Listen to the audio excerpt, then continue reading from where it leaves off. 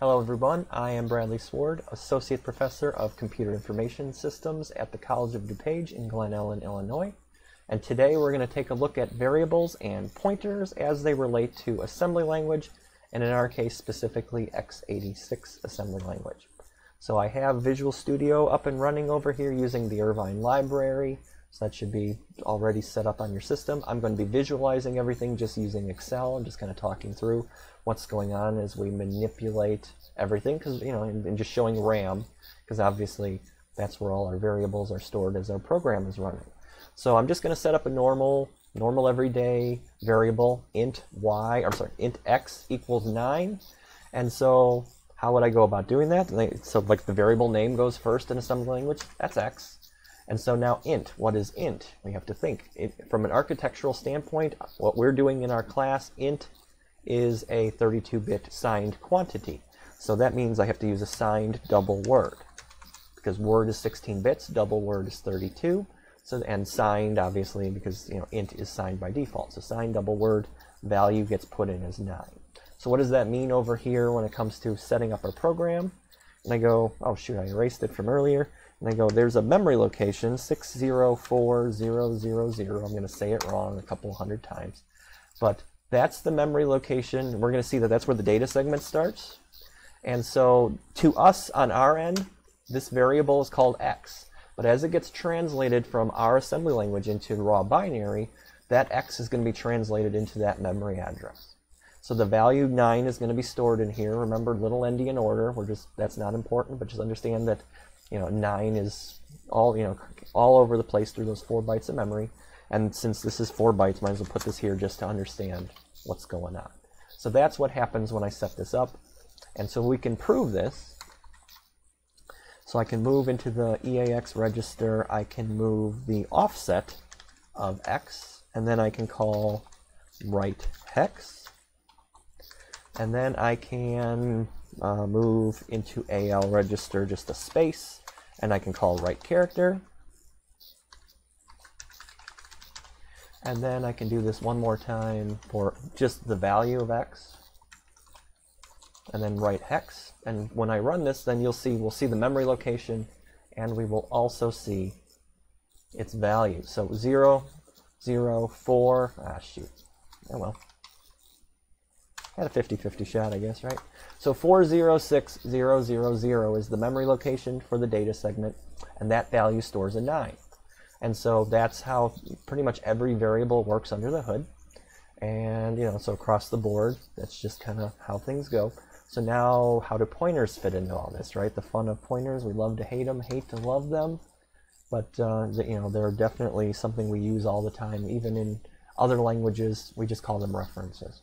So if I want to set up basically like int pointer y equals address of x, something like that. Oh yeah, please note, you should probably go back to my C++ video. It's an 8-minute video.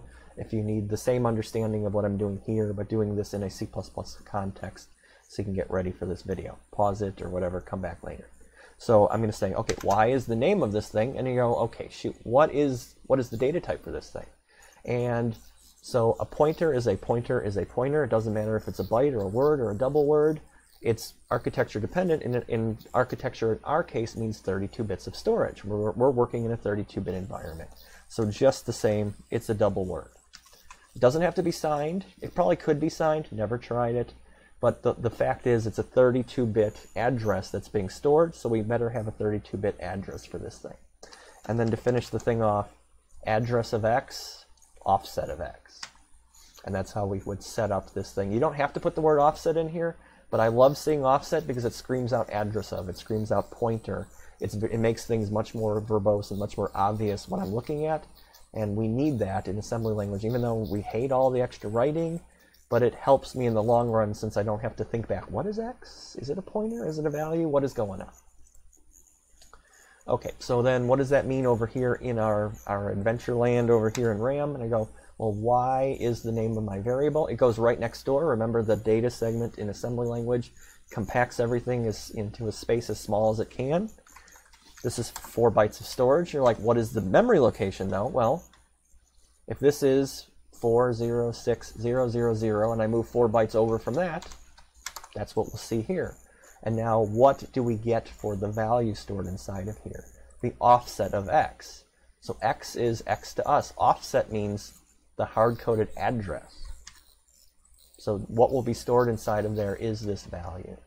And I can prove this to you by, call CRLF, and then do this all over again for y values. Offset of y, and then move y in there and print this all out. And then there we go. So we haven't changed x, of course, so there's 406000. That's the value 9. And at 406004, that's the value 0040600. So exactly right. So what does that mean for us? This is correct. Sometimes it's scary to see these kind of things. Whatever value this is will always agree with this because this is pointing to this memory location. That's what a pointer does.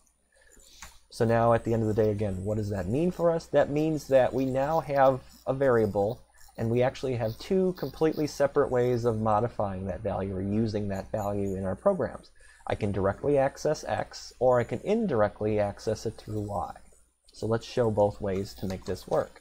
So the easy one obviously is just to change whatever's in x to 4 and then print everything out. So under the hood here, what happens? I've changed this to 4, and so at this memory location you get the 4, and we didn't change y at all, so at this memory location we get the same stuff. So yes, easy. I mean that's as as obvious as it can get. But what if I can't just go ahead and change y to 4, here on the other end? How would I indirectly modify the value in here? Let me just put this back here for the moment.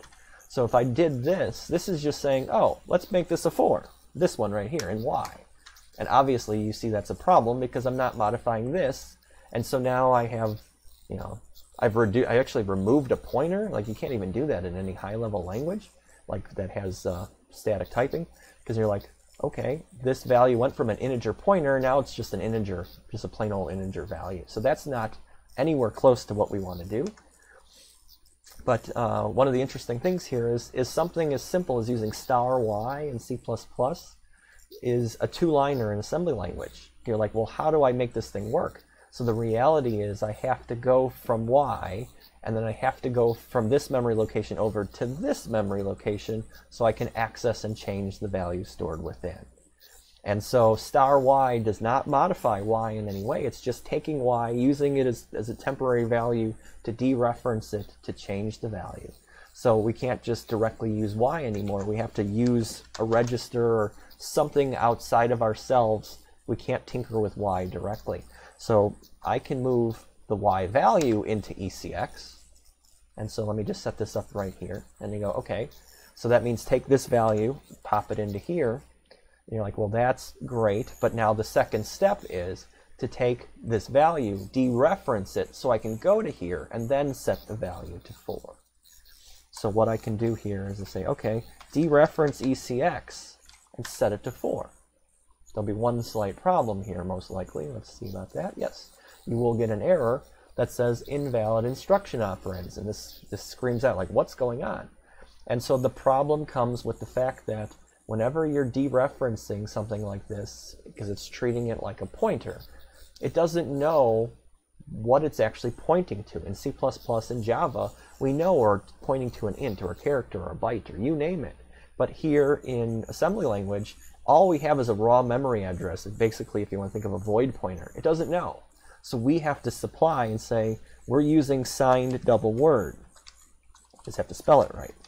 So I have to supply the signed double word pointer to say, okay, the 4 is going to go into whatever memory location this thing is stored at, like move over here, and we have to tell it, oh yeah, it uses 4 bytes of storage, so treat it like the signed double word that it is.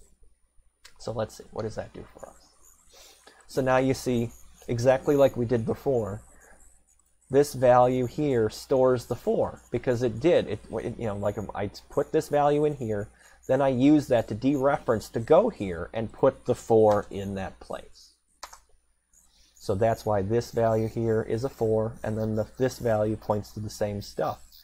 And so that is how I indirectly go from y to get into x to change that value.